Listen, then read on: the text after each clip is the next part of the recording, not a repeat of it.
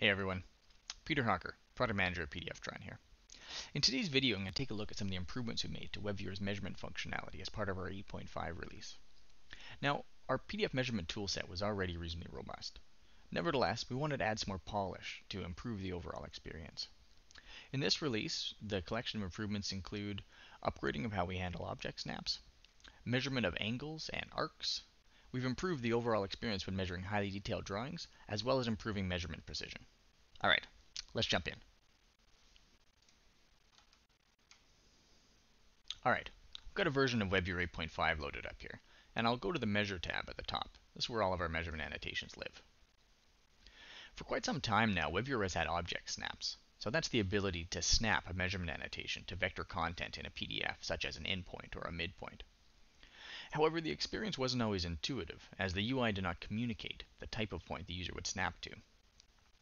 However, with WebViewer 8.5, we now show a visual indication of the nearest object snap, so you can quickly select the point you want. We designed these indications to look like those you'd find in a standard CAD program.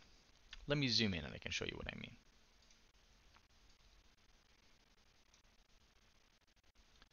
If I select one of my tools here, then you'll see that you get a square for an endpoint, a circle to show you a point on line, and a triangle to show you a midpoint.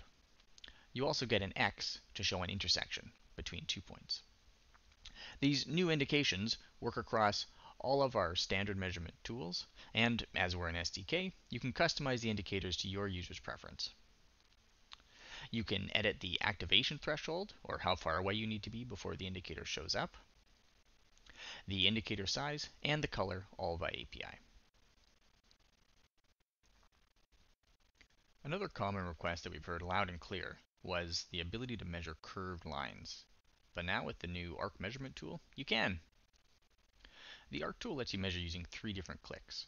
First you choose your start point, then you choose a midpoint, and then you choose your endpoint.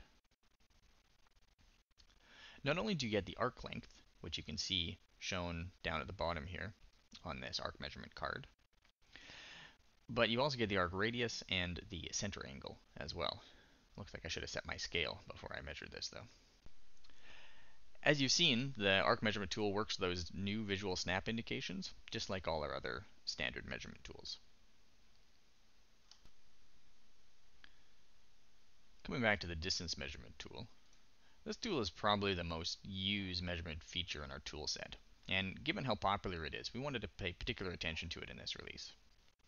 The first change that we made is the addition of lead lines by default.